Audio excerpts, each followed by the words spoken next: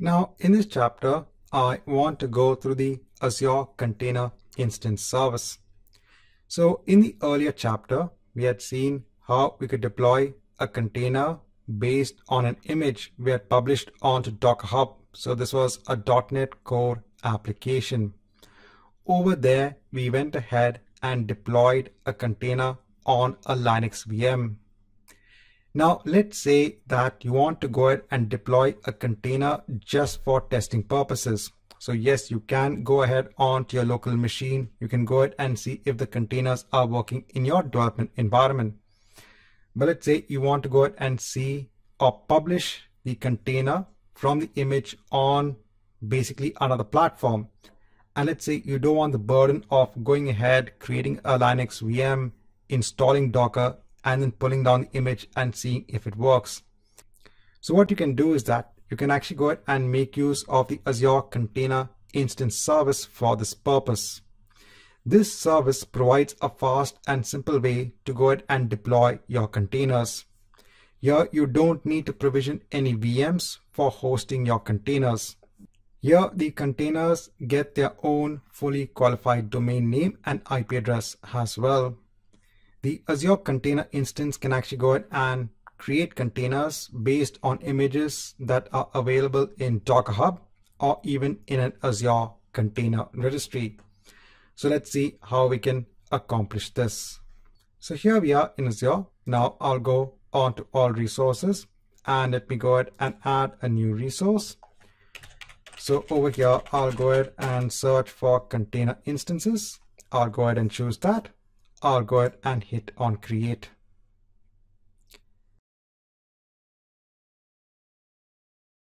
Over here, I'll go ahead and choose the resource group. I'll go ahead and give a name for my container instance. So it is available. I'll go ahead and leave the region as it is. Now over here in the image source, you can go ahead and choose quick start images, which are available in the Microsoft registry, or you could go ahead and choose Azure Container Registry, or you could go ahead and choose Docker Hub. So over here, let's go ahead and choose Docker Hub. And let's go ahead and specify the name of the image that we have in Docker Hub.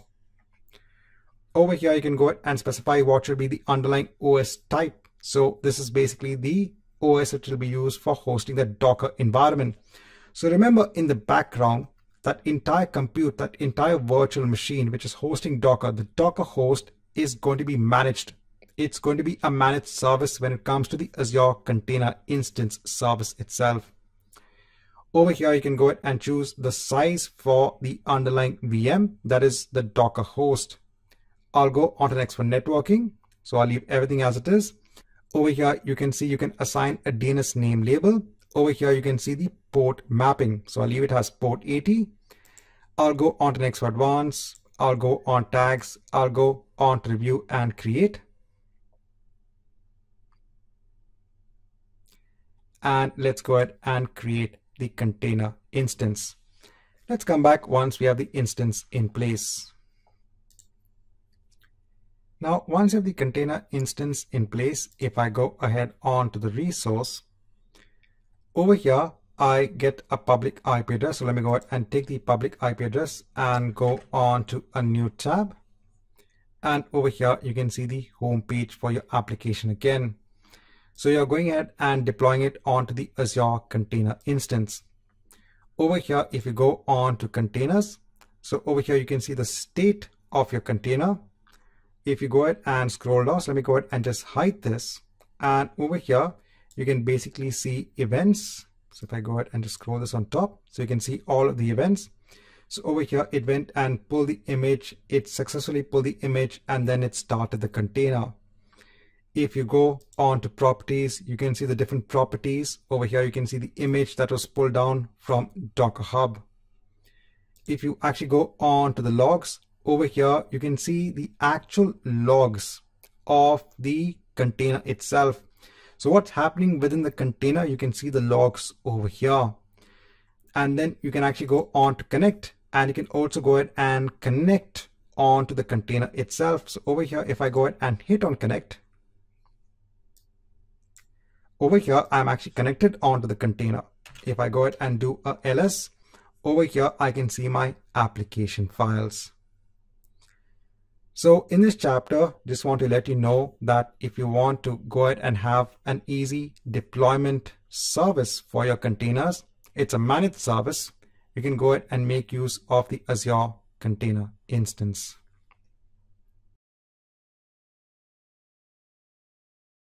Now in this chapter, just for the benefit of students, I just quickly want to go ahead and talk about layers. So when an image is pulled down, whether it be from Docker Hub or whether it be from another registry, it goes ahead and pulls down various layers for that particular image. So actually when you look at how an image is built based on multiple layers. You have multiple layers that actually go ahead and form that actual image. For example, if you have an Nginx image in place, over here you might have the base image has a layer, which is probably the lightweight OS version of, let's say, Ubuntu, just giving an example. The next layer would involve having Nginx now deployed onto the base image. And you might have one more layer wherein you have the configuration files that is probably required for Nginx itself, some additional configuration files. So over here, your base image is mostly the OS. And then on top of that, when you make any change, so let's say you're going ahead and adding files, if you are going ahead and installing something on the base image, it will go ahead and create additional layers. Every change that you make will actually go ahead and create an additional layer. But then the Docker system actually makes all the layers just seem as one seamless file system to you. So it will go ahead and pull the layers and make it as one image to you. So you don't have to be bothered about the layers themselves. So what you have to ensure is when you go ahead and build a Docker image using a Docker file, then you have to ensure that your image is not that large in size, because the entire idea is to have a packaged version of your application as light as possible. So even when it came to building our own Docker image using our .NET Core application, over there we probably had a base image of, again, Linux. Then we had one layer for having the ASP.NET Core runtime. And then we had our application has another layer. Now, when you go ahead and have an image, so all the layers are basically read only. When you go ahead and create a container out of that image, then the container will have one layer on top of all the other layers. So these are all the layers. This top layer will actually be a writable layer. So if you want to go ahead and, let's say, write any sort of information that is required by the container, so this could be files, this could be data that is required by the application, you can go ahead and make it available on the writable layer. But once the container is stopped, once the container is destroyed, then this writable layer is not available anymore. You can actually go ahead and persist data onto volumes. That is something we will see in later on chapters. But just to go ahead and explain that concept of layers, just want to let students know when it comes to working with Docker.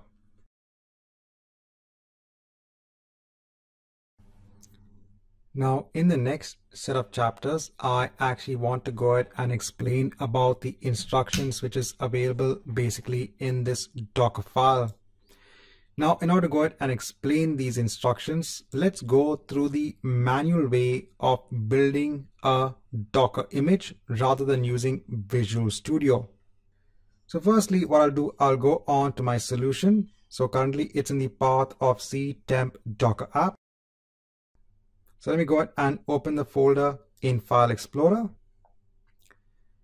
So over here, I've got my Docker app in place. Over here, if I go on to Docker app, I have my Docker file in place. Now let me go ahead and publish my project has an application that can be deployed just on my local machine.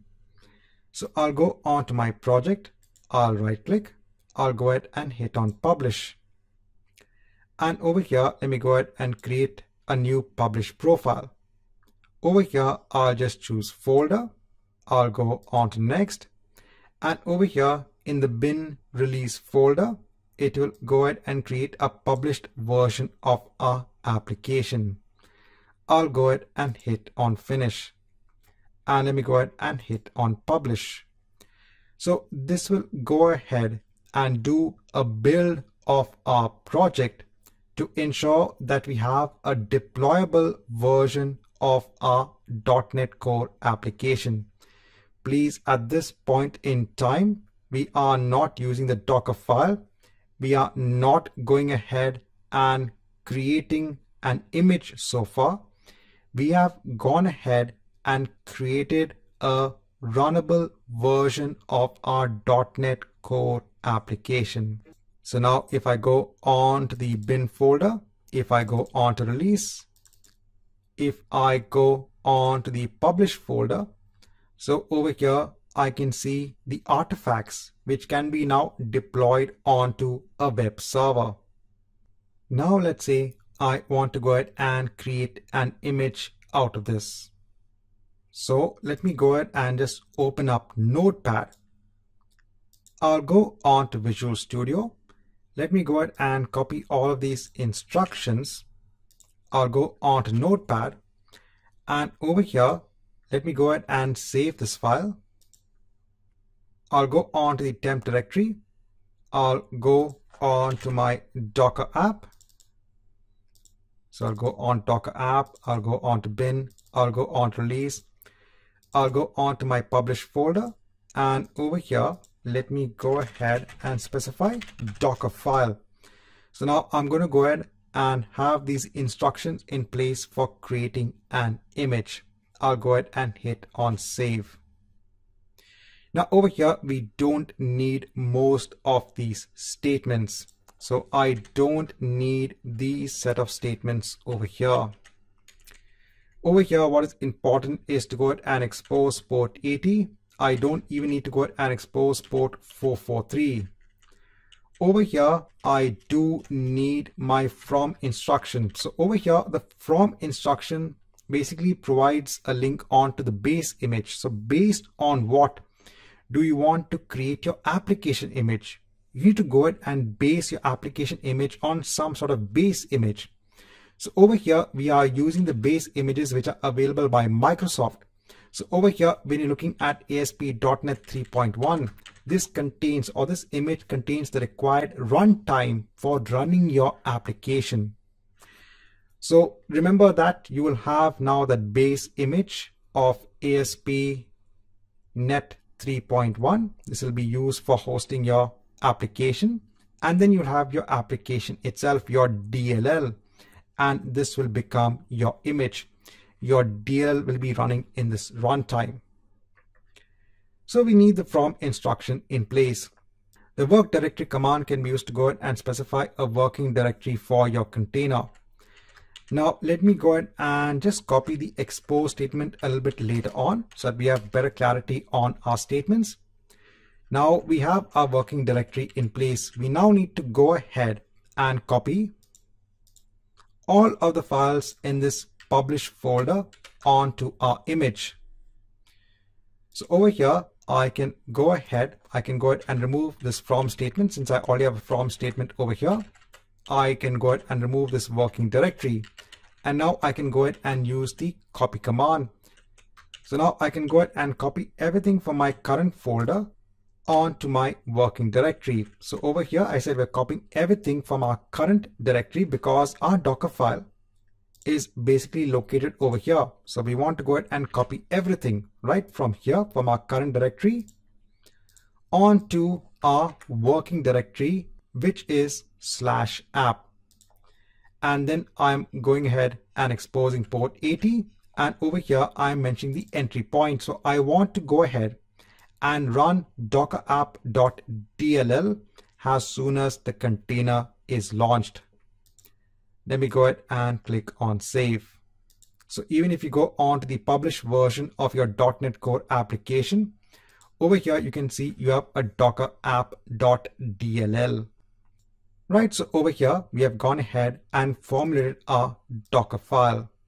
Now let's mark an end onto this chapter and let's go on to the next chapter wherein we'll go ahead and build our image.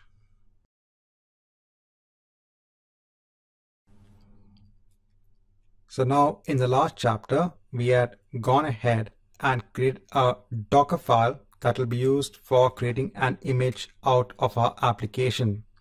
Now at the moment, we have not gone ahead and created the image. So now let me go on to command prompt, or we can go on to PowerShell. So over here, I'm in command prompt. So let me go on to Docker app, cd Docker app. Over here, I need to go on to the bin folder,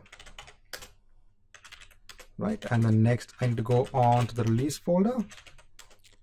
And next I need to go on to netcode app 3.1. And then I need to go ahead on to the publish folder. And over here we have our Docker file in place. Now to go ahead and build an image, we have to go ahead and use the docker build command. Over here, we are giving a name of the image. So we're going to go ahead and create an image with the name of my app. And over here, we are saying that please use the current directory as the context for building this image. In this current directory, we also have our Docker file in place. So I'll go ahead, copy this command, and let's paste it over here. And let's do a Docker build. So over here, it has gone ahead and now created an image. Over here on my local system, if I do a Docker image ls to go ahead and see all the images. So over here, I have my Docker app image. I have the one which is tagged to my repository. I have one that is tagged onto my dev environment. I have Nginx, and now I have my app image also in place. Now I want to go ahead and publish this onto Docker Hub. So over here, I need to first of all go ahead and log into Docker onto Docker Hub. Now it is authenticating with existing credentials. If this does not work, go ahead and do a Docker logout and then do a login again. Now over here, I am going to go ahead and tag now my image. So I'm using the Docker tag command. So it's like having different versions for your images. You can go ahead and version your images with the help of tags. So you might have image version 1, image version 2, etc. Over here, let me go ahead and copy this command. So currently my app is with the latest tag. And if you don't go ahead and mention a tag, so over here you can go ahead and mention a tag of, let's say, v1. So let's say this is v1 version of your application. You can go ahead and mention that has the tag over here. Then you can go ahead and push this onto Docker Hub. Now, since we have gone ahead, let me go ahead and modify these commands. Since we've gone ahead and specified v1, if you didn't specify any tag, by default, the latest tag will be taken. Now let's go ahead and push this image and tag onto Docker Hub. So now it's going ahead and pushing it onto our repository. Let's wait till this is complete. Right, so this is complete. Now, if we want to go ahead and verify our application is working as it should, our image is fine, we can actually go ahead on to Azure and let's go ahead and create a new Azure container instance. Over here, let me go ahead and choose again container instance. Please note you can't go ahead and change the containers for your existing container instances. You can make your container instances pull down newer versions of your images that you've already specified, but you can't go ahead and specify a different image for a container instance. So over here, I'll go ahead and hit on create. I'll go ahead and choose a resource group. I'll give a name. Over here, I'll choose Docker Hub. Over here, let me go ahead and give the name, right? So it's my app and v1. I'll leave everything as it is. Networking also as it is. Advanced tags, review and create. And let's go ahead and hit on create. And let's come back once we have the container in place. Now, once I have the container instance in place, I'll go ahead onto the resource. Over here, let me go ahead and copy the public IP address. I'll go on to a new tab and we can see the home page for our application. Everything works as it should. Right, so this marks the end of this chapter.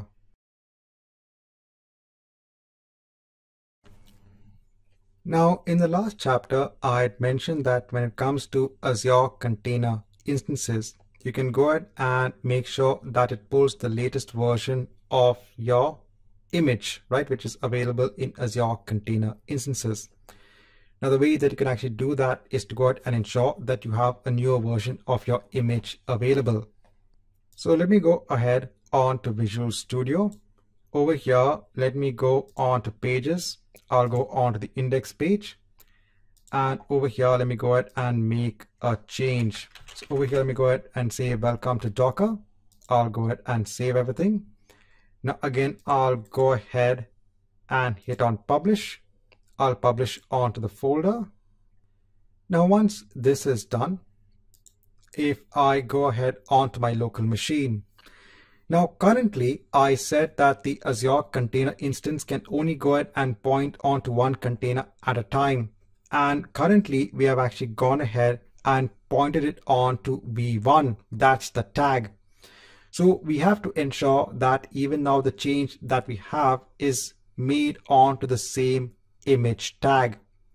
What you can do is that you can actually go ahead and have multiple tags for your images. So you could have a v1 tag and you could have a latest tag as well. And you can go ahead and push both onto Docker Hub. And then you can go ahead and always ensure that the Azure container instance takes the latest version of your image. Since I was just trying to explain to you how you can create a tag for your image, that's why I'd used an option of v1 or version 1. But you can have multiple tags for your images. Currently, since my Azure container instance points onto v1 for my app, that's my app image. Let's go ahead and keep it as it is. Now, currently we are in the publish folder. Now, what happens if I go ahead, right, and do a build of my project again to create an image? So if I go ahead and do this, so it has gone ahead and created an image. Over here, let me go do a Docker image ls. And over here, I can see my app that is latest, that was created 30 seconds ago. Now I already have my repository / my app with the tag of v1. So I have to first go ahead and delete this image so that I can go ahead and tag now my latest image with my repository name. So for that, I can go ahead and do a Docker image rm, and over here I can go ahead and give the name of my image, basically, which is Shaken Steve / my app v1. So it's gone ahead and deleted that particular image. So if I do a Docker image ls, I don't have it in place. Now again, I can go ahead and tag my image, my latest image. Then I can go ahead and again push the image onto Docker Hub. And while this is being done, let me go on to my container instance and let me go ahead and hit on stop. Once it is stopped, over here, let's wait till it is pushed onto Docker Hub, right? So it's pushed. Let's go back onto the container instance and let me go ahead and hit on start. So now it should go ahead and pick up that image again, pull down the image again from Docker Hub. And remember, our image should be having now the newer version of our application. Now, once my container instance is running, it will actually be allocated a new public IP address. So let me go ahead and take that public IP address and go on to a new tab. And over here, you can see our new application in place. Welcome to Docker. So in this chapter, I just want to explain to you how you can make a change onto your application and then publish that image onto Docker Hub.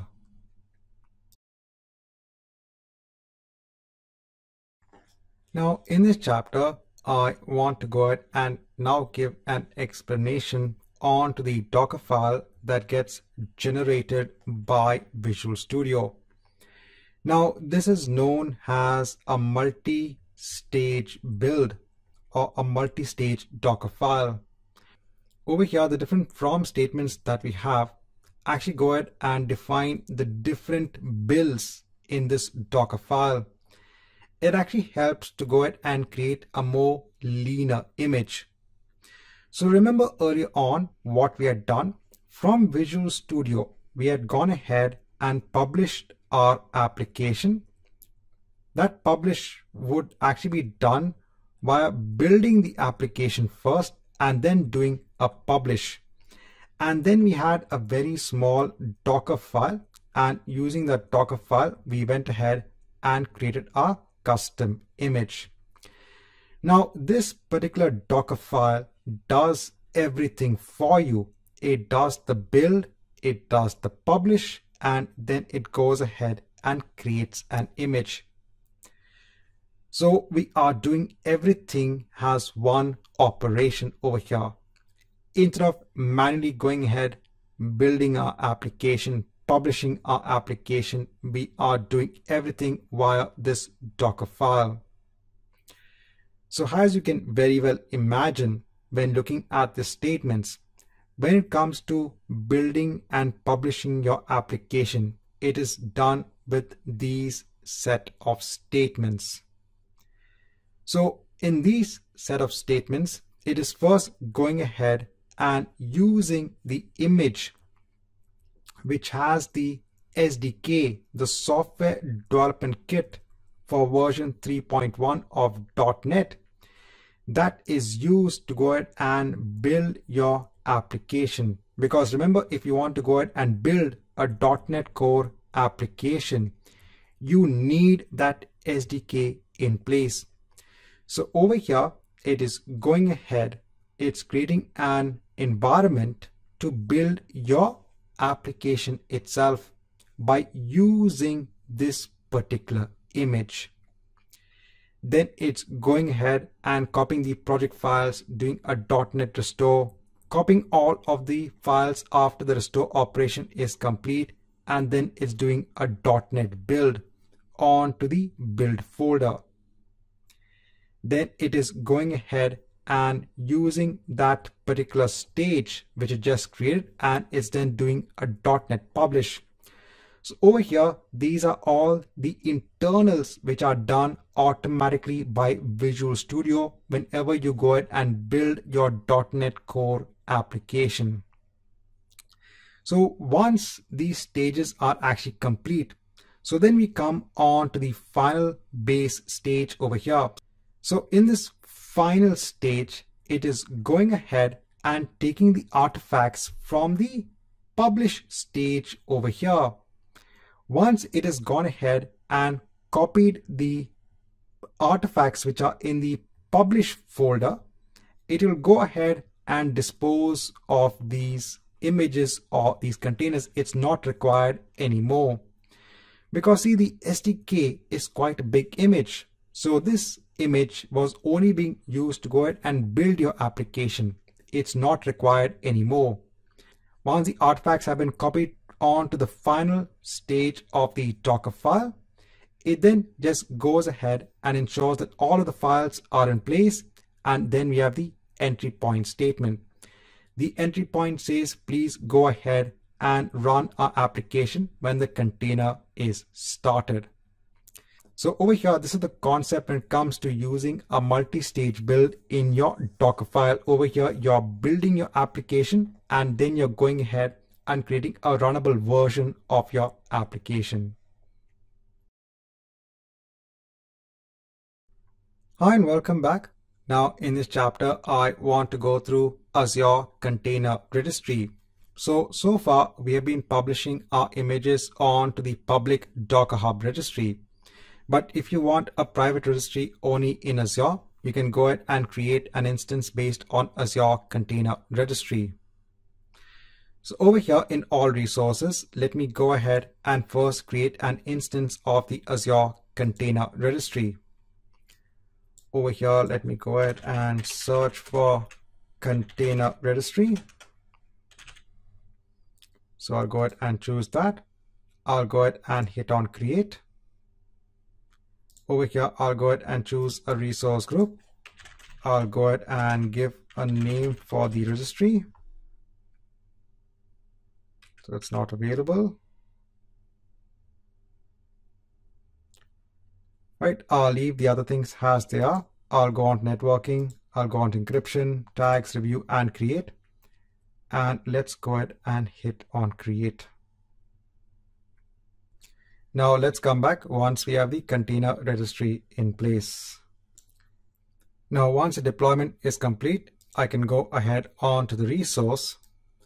And over here, if I go on to repositories, so currently I don't have any repositories in place. Now I'll go on to Visual Studio. So let me go on to my index page. Over here, let me go ahead and make a change. So I'll go ahead and say welcome to Azure Container Registry. I'll go ahead and save everything. Now I'll go on to my project. I'll right click. I'll hit on publish. I'll go ahead and create now a new publish profile. I'll go ahead and choose Docker Container Registry. I'll go on to next. I'll go ahead and choose Azure Container Registry. I'll go on to next. Over here, I'll go ahead and choose the registry that we just created, and let me go ahead and hit on finish. And then let me go ahead and hit on publish. Let's wait till this is complete. Now once the publish is complete, so if I go ahead and hit on refresh, now I can see my repository in place. So now you can see that it has also gone ahead and attached the latest tag. Now let's go ahead and create now a container instance based on this repository. So I'll just go ahead and open up all resources in a new tab. And before I go ahead and create the Azure Container Instance, there's one thing I need to do for my registry. Over here, I need to go on to the access keys. And over here, I need to go ahead and enable the admin user. So this is required when you want to go ahead and pull out images from the Azure Container Registry. So I'll go on to all resources. I'll go ahead and click on add. I'll go ahead and again search for container instances. I'll go ahead and hit on create. Over here, I'll go ahead and choose my resource group. I'll go ahead and give a name for the instance. Now I'll go ahead and choose Azure Container Registry. And over here, we can go ahead and choose our image and the tag. I'll go on networking, advanced, tags, review, and create. Right, so everything is in place. It's port 80 over here. Let's go ahead and hit on create. And let's come back once this is complete. Now, once the deployment is complete, I'll go ahead onto the resource. I'll take the public IP address. I'll go on to a new tab. And over here, you can see our application is running. So the only difference is that we have gone ahead and published our image onto a private container registry in Azure.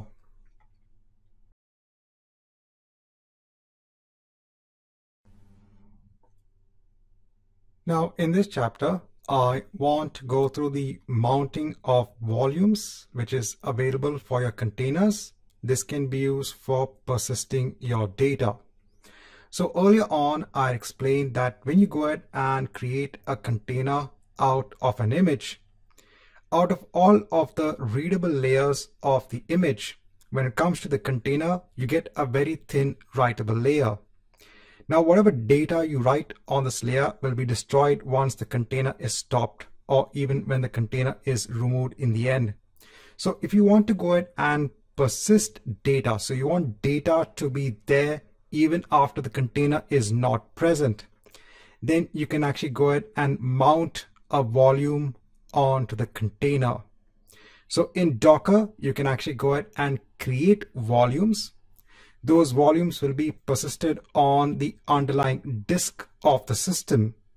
And then you can actually go ahead and write data onto that volume. So let's go ahead and see how we can accomplish this.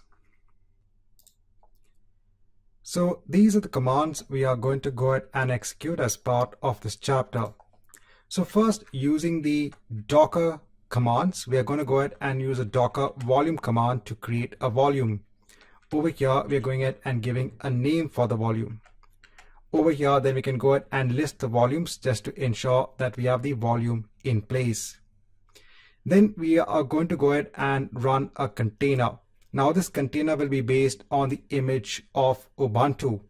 And please know that we are going to go ahead and make use of Linux containers, right? So we're going to go ahead and launch Ubuntu on our Ubuntu subsystem, which is running on our Windows system. So over here, I'm using the image of Ubuntu. So we'll create a container based out of this. Now we are going to go ahead and run this both in the daemon mode, so it will run in the background.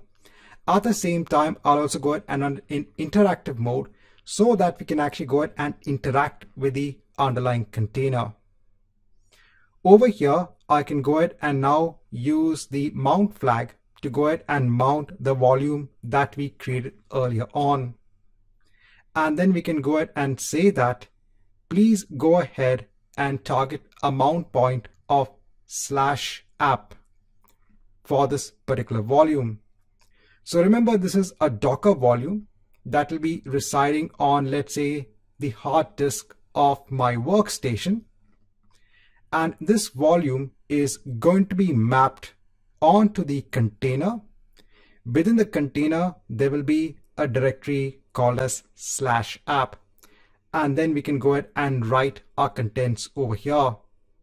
When we go ahead and write the contents onto this directory, remember it is being written onto the hard disk, which is attached onto my computer.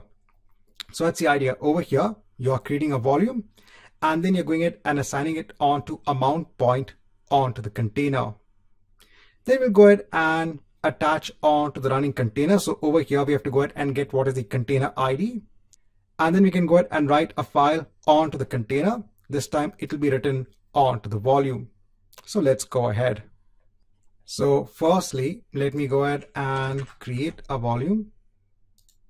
So here on my Ubuntu subsystem, I've gone ahead and created the volume. Then we can go ahead and list the volumes. So we have the volume in place.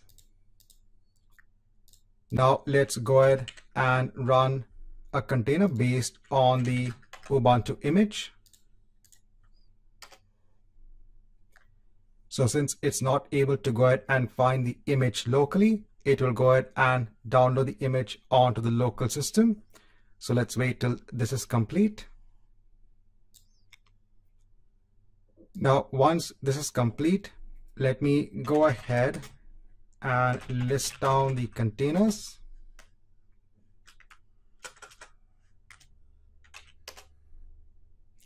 So over here, I can see the container ID.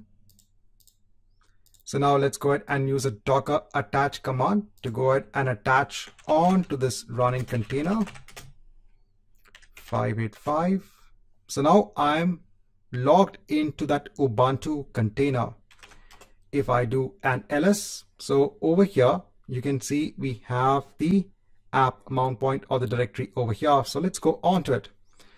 So I'll go on to cd app, and over here, let's go ahead and write some contents onto a sample.txt file. Right, so I have the file in place, right? So this is a container. Now remember, this is going to be written onto my hard disk on my computer. Now, if you want to go ahead and see where these volumes are created, so you can actually go, if you're on a Windows system, you can go on to WSL$. This will actually go ahead and direct you onto that subsystem, the Windows subsystem for Linux.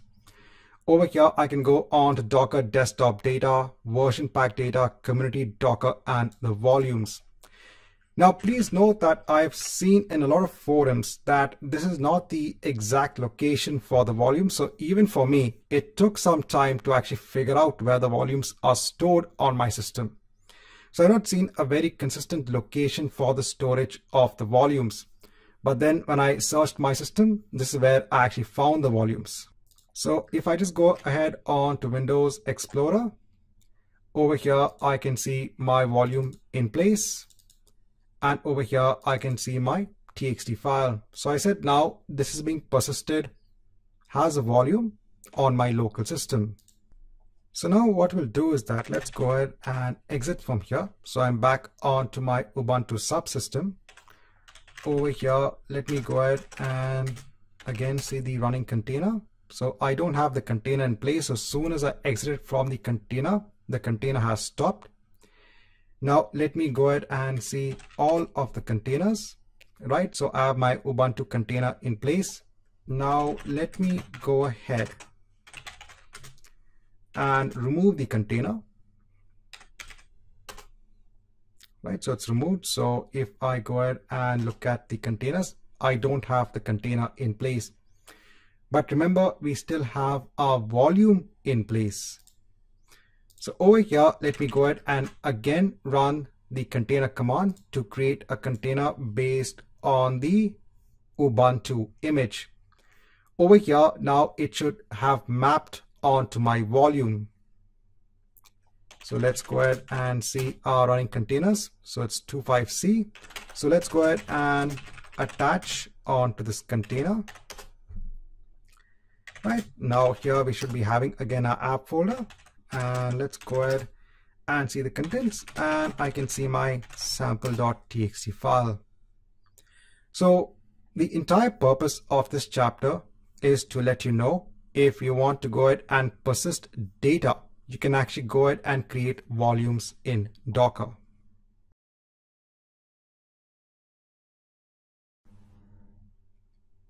Now in this chapter, I want to go ahead and show you how you can create a container based on the MySQL database.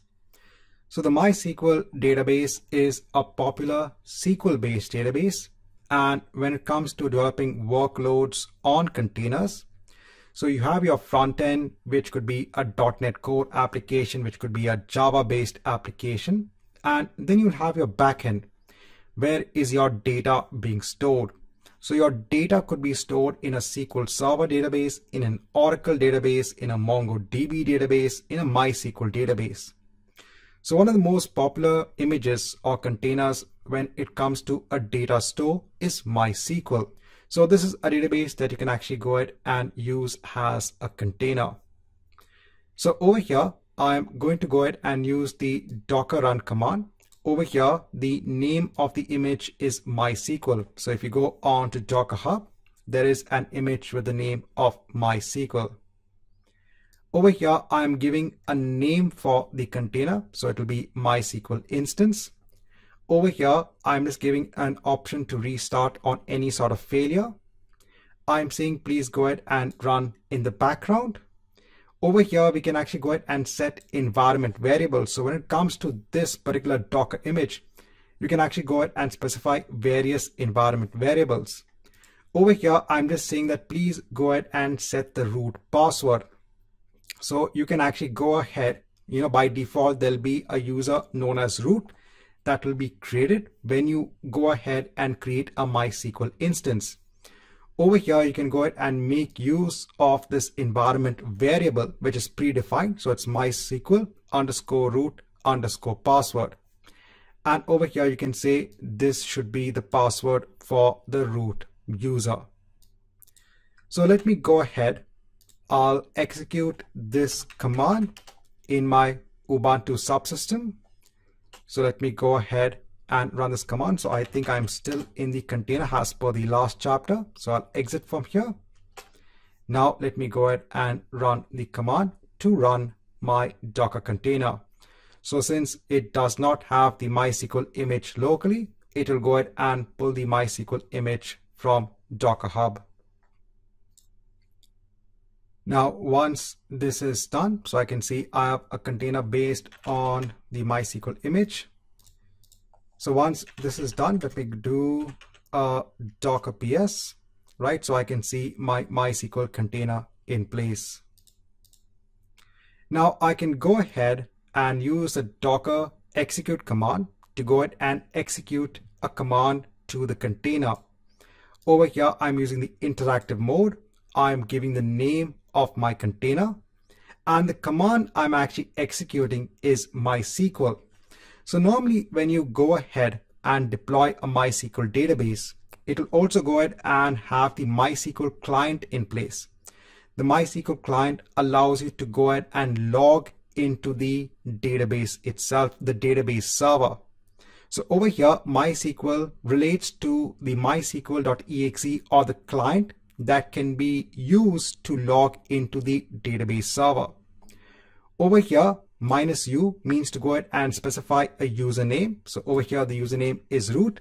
So please know that if you're not familiar with MySQL commands, this is the way you can actually go ahead, or one of the ways you can actually go ahead and log into the database server.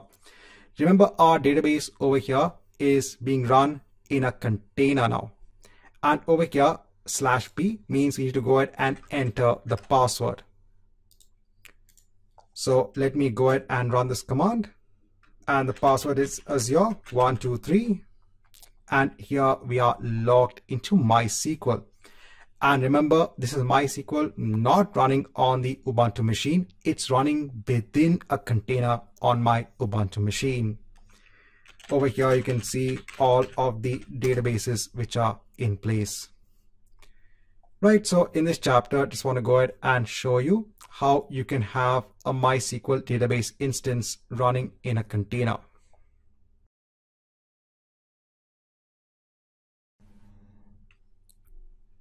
Now, in the last chapter, we had seen how we could create a MySQL container based on the image. We went and we logged into the MySQL container. We execute some commands. Now, let's say you want to go ahead and expose the ports of the MySQL container so that you can actually go ahead and connect onto that MySQL database server from Visual Studio. So for that, we are going to go ahead and execute the same command, but over here, we're going to go ahead and do a port mapping. So the reason I have gone ahead and separated these two concepts is because, again, I want to go ahead and emphasize, how containers actually work when it comes to the networking aspect. In the previous chapter, the MySQL, container was running in isolation. Even over here, it's running in isolation. But over here, we are now exposing the port so that we can actually go ahead and connect onto the MySQL instance from, let's say, Visual Studio on our local machine. Later on, we are going to be looking at how to deploy multiple containers using Docker Compose, wherein we'll have our container running in a .NET program and a container running MySQL, and how do we allow these applications to talk to each other within the containers itself. Over here in this chapter, I just want to go ahead and show you how you can connect from a .NET program in Visual Studio that's running on your local machine onto this MySQL instance container. Now currently I have my MySQL container running in place. So let me go ahead and stop all of the containers I have currently. So let me go ahead and do a direct container removal. Over here, let me go ahead and put the name of my container. So it's saying you cannot go ahead and move a running container. So what you can do is that you can go ahead and put the flag of -s to go ahead and remove the container. And let me go ahead and also remove the other container as well. I don't need that container actually in place. So over here, that name of the container is SQL app. So now I don't or should not be having any containers in place. So I have the Ubuntu and the Nginx. That should be fine. So let me go ahead and clear the screen. So now let me go ahead and start this container. Now on my Ubuntu subsystem for Linux, not on the container, I'm going to go ahead and install the MySQL client. So over here, let me do an apt-get install MySQL client.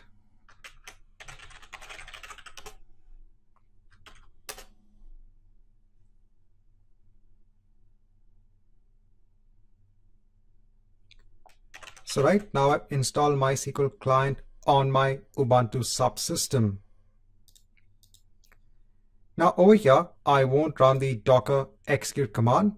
Instead, let me go ahead and now directly run the MySQL command. So let me go ahead and copy this command. I'll paste it over here. Now over here, the difference is I need to go ahead and mention what is the host name, which is basically the localhost IP address. Right, and we're connected onto MySQL. Now over here, since this is a new container, we don't have again our data in place. Please know that again, you can go ahead and actually mount volumes for your MySQL database. Over here, let me go ahead and run all of these commands again, just to ensure that I have the database and the table in place. And let me come back once I have everything in place.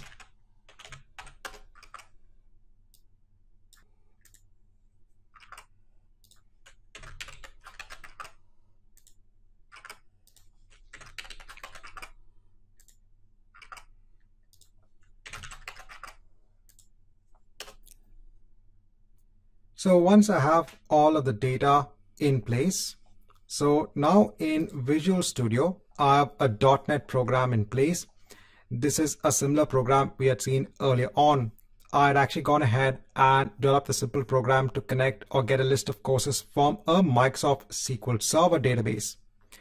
Over here, now I am going ahead and getting it from the MySQL database. So over here, everything remains the same except for the packages and the classes I'm using. So if I go on tools, if I go on to NuGet package manager and manage NuGet packages for the solution, over here I'm using the NuGet package of mysql.data. And over here I'm going ahead and using the classes that pertain onto MySQL. Over here in the connection string, so I'm mentioning what is the server, that is my host, what is the user, what is a password, and what is the name of the database. So let me go ahead and run this program.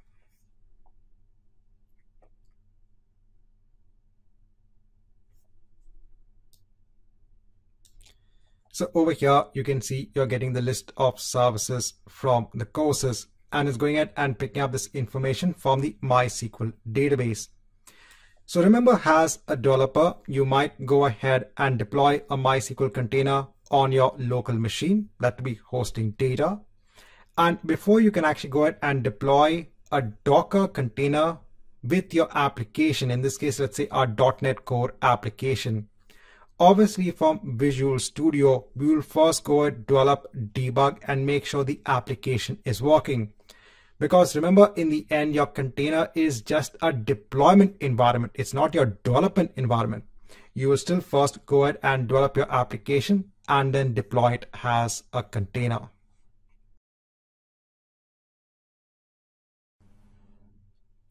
Now, in this chapter, I just want to go through a use case when it comes to working with blobs and when it comes to working with containers. So we've seen earlier on how we could go ahead and use Docker to go ahead and run your containers. Earlier on, we had also seen that we could go ahead and persist data onto volumes. So we could go ahead and attach a volume onto a container and data could be written onto that volume.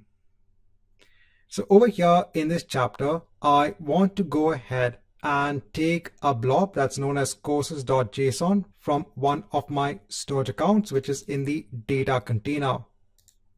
So if I go on to Azure, I have a storage account in place. If I actually go on to my containers, if I go on to the data container, over here I have a courses.json file in place. If I go on to edit, so these are the contents of that particular file. So what I'm going ahead and doing is that I'm going ahead and using the blob classes to go ahead and download the file from the storage account. But this particular program is going to go ahead and run in a container. So I'm going to go ahead and create an image out of this application using Dockerfile. So I've already gone ahead and basically added Docker support for this particular project. Over here, I've gone ahead and chosen Linux has the underlying Docker support platform. And over here, we have the normal Docker file in place.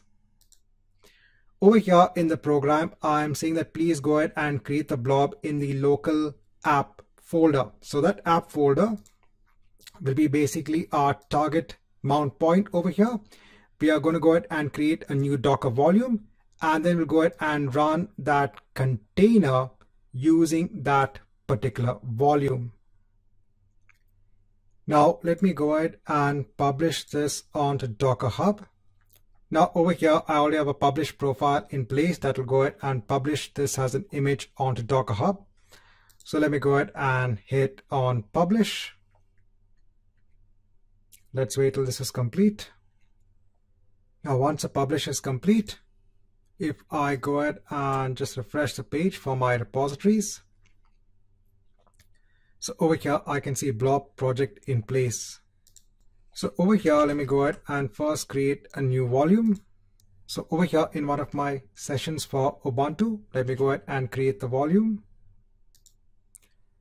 And then over here, let me go ahead and create now the container out of that particular image using that volume.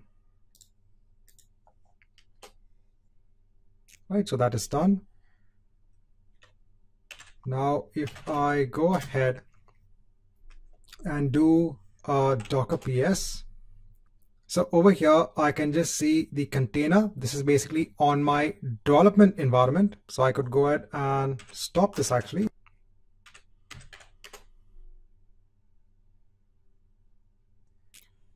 Once this is done, if I go ahead and do a Docker PS and see all of my containers. So over here, you can see the blob project based on my repository in Docker Hub. It ran. It also exited 53 seconds ago. So what happens, that container would just go ahead and download the blob and then it would go ahead and exit. But just to confirm that the blob was downloaded. So in Windows Explorer, let me go ahead onto the volumes. Over here, let me go on to blob volume. I'll go on to data. And over here, you can see the courses.json file. Right, so everything is in place. So in this chapter, I just want to go through a use case scenario where you can go ahead and download blobs in a container using volumes. Hi and welcome back. Now in the next set of chapters, I'm going to go through Docker Compose. So this is a tool that can help you define and run multi-container Docker applications. Over here, you can go ahead and make use of a YAML configuration file to define what are the containers that you want in the running state. Now, in large organizations, if they want to go ahead and deploy applications as containers, they might have many containers that need to be deployed, especially if the application is following the microservices architecture. When you go ahead and look to following the microservices architecture, then you'll go ahead and expose each functionality as a service. So let's say that you have a customer service, a service that gives you order information, a service that gives you information about the products. And then you have an application that goes ahead and consumes all of these services. You then go ahead and deploy each service as a separate container. If you try to go ahead and deploy one container after the other, it's a nightmare. Even for me, even if I'm just trying to go ahead and manage 2 or 3 containers, it's quite difficult. If you want to go ahead and just deploy them one by one, it takes time. So what you can do is that you can actually go ahead and make use of something known as a Docker compose file.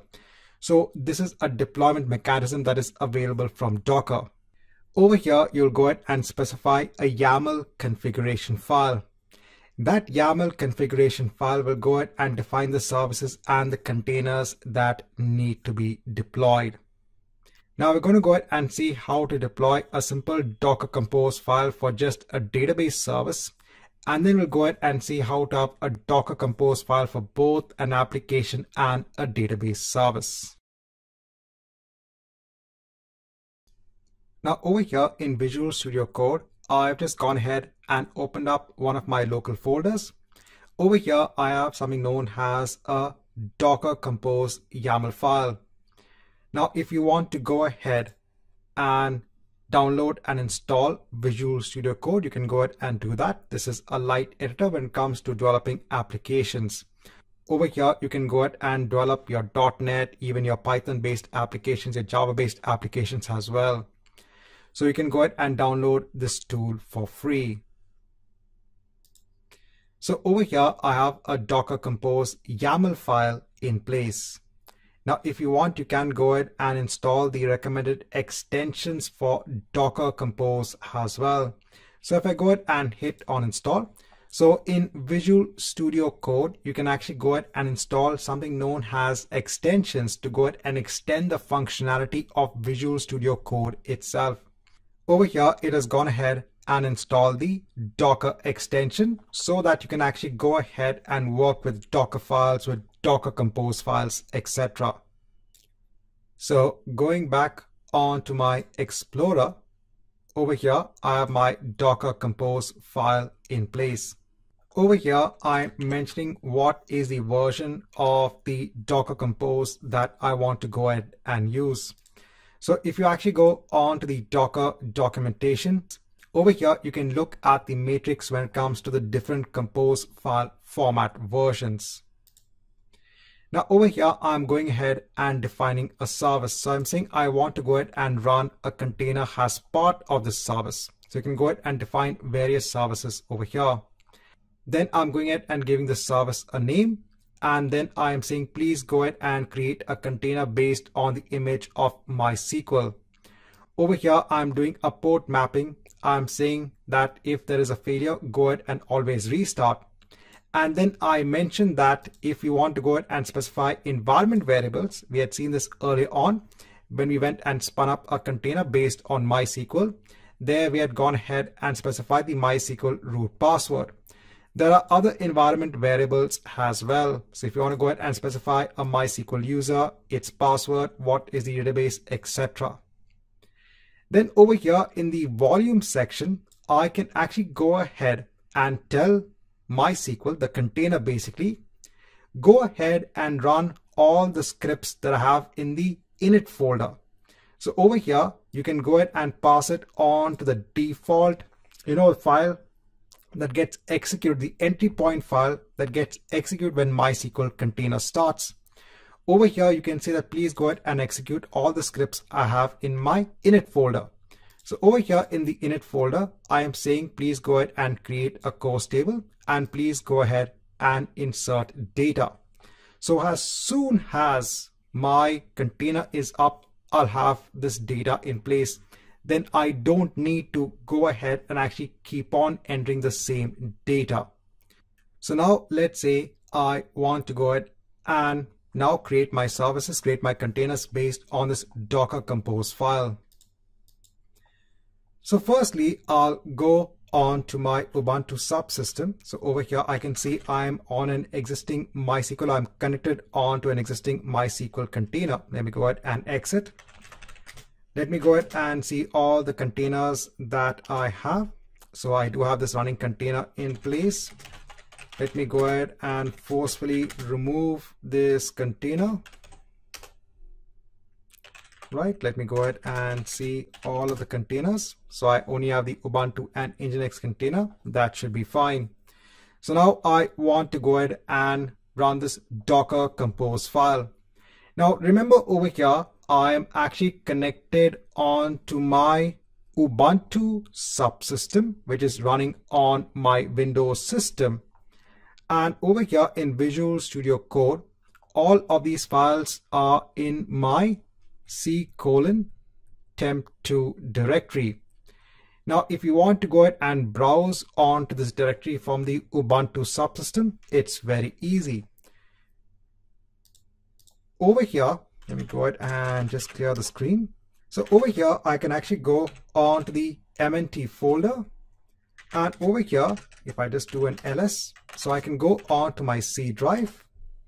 Then over here, I can go on to my temp2 folder.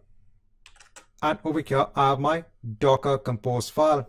So from your Ubuntu subsystem, you can actually go on to the contents in your C drive. Now over here, you just go ahead and execute the Docker compose file. You can go ahead and use the command of Docker compose. So let's go ahead and do that. So now it's going to go ahead and take the commands which are in the Docker compose file, and it's going to go ahead and now deploy a MySQL container.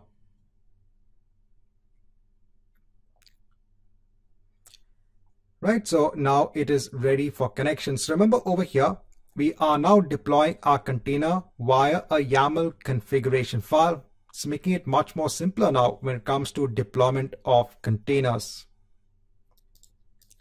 So now in another Ubuntu session, if I go ahead and just look at my containers, so I can see a container is running. Now remember, we had gone ahead and installed the MySQL client on this Ubuntu subsystem, so it should be available. So let's go ahead and connect now onto the MySQL container. Now over here, I'm going to go ahead and use this MySQL user, and the password is Azure. So over here, let me go ahead and mention the username and password. And now I am connected. And now over here, if you go ahead and show databases, you can see you have your AppDB database in place. Let's go ahead and use AppDB. Show tables. We have our course table in place. And over here, you can see all of the information. So now we've gone ahead and ensured that in addition to our container being up and running, we were also able to go ahead and pass in a script that would go ahead and set up the data in the underlying database. Now in this chapter, I want to go ahead and show you how you can use Docker Compose to go ahead and deploy both your database as a service and a .NET Web Core application also has a service. So over here in my temp folder, I have a Visual Studio project in place. So I'll just go over and double click on the project file.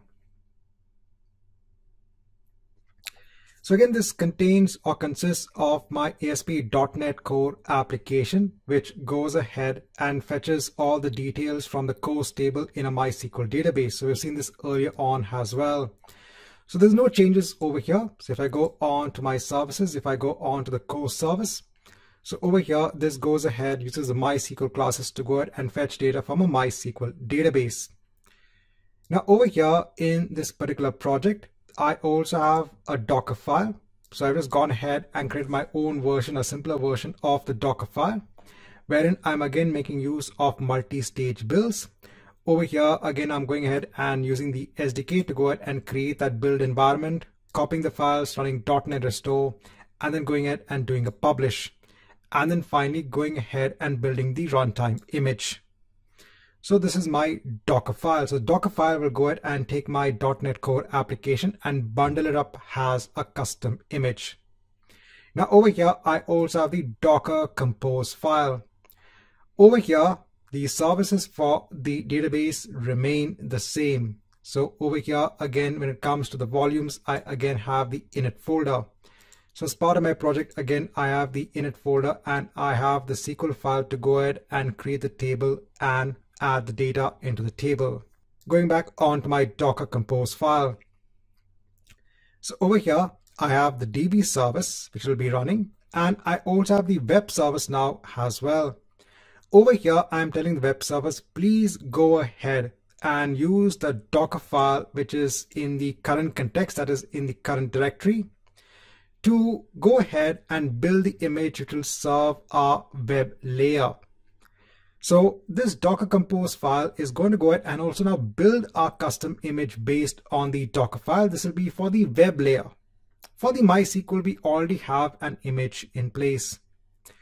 Over here, I can go ahead and give a depends on clause saying that the web service depends upon the availability of the DB service. Over here, I'm going ahead and doing a port mapping so that I expose port 80 of my web application. And over here just has an extra scenario. I'm going ahead and creating a new Docker network. So you can go ahead and create new networks in Docker. Over here, I am just going ahead and telling to create a new network known as app network. And then over here in the environment for the web service, I'm saying the DB host is DB. That is basically our DB service over here. What is the port number? 3306. Now, if I go ahead and scroll on top, so my service for the database is named as DB. So if I go on to my course service over here, in the connection string, so they're very important. In the connection string, you have to know what you have to place as a server. What should be the host name? Over here in the host name, I'm now going ahead and giving what is the service that is specified in the Docker Compose file. So this is important. So let me go on to my Ubuntu subsystem. Let me go ahead and exit. Let me go ahead and just see the containers that I have.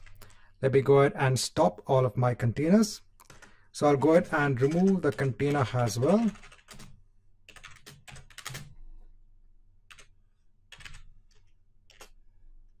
Right, so once this is done, let me do and see all of the containers. So only Ubuntu and Nginx, that should be fine. Let me go ahead and clear the screen. Again, I'll go on to my MNT folder. I'll go on to C drive. I'll go on to temp2. Over here, I have everything in my MySQL project. Over here, I have my Docker Compose file. So let's go ahead and create our services via the Docker Compose file. So over here, it's going ahead and building my web layer first. So it'll go ahead and first build the custom image that is required for the deployment of my web layer. So let it go ahead and carry out all of the required tasks. So I can see that my web layer is now started. And now it's going ahead and initializing my database layer.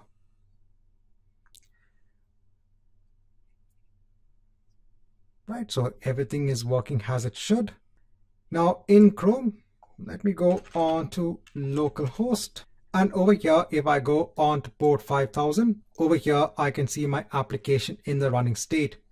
So my container is basically listening on port 80, and I've gone ahead and mapped it onto port 5000 of my local machine. So now I can go ahead and browse to my application via a different port number over here. But now you have your web layer running as a container, and you have your database layer also running as a container. If you actually go on to your Docker desktop dashboard, if you go on to containers and apps, over here, you can see an entire project in place based on the Docker Compose, based on the name of my project. And over here, you can see a separate web layer and you can see the database layer. Right, so in this chapter, I just want to show you how you can use Docker Compose to go ahead and start 2 containers at a time.